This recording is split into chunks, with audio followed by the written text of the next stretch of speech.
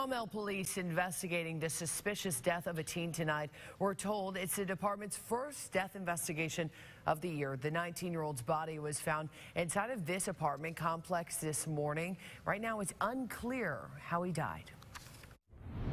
It's stressful, but it's what we do, and our detectives are good, and we'll get to the bottom of it. We need help on this case in particular. We need some information on what he was doing, who he was with, that sort of thing would be crucial to our coming to a good close on this case.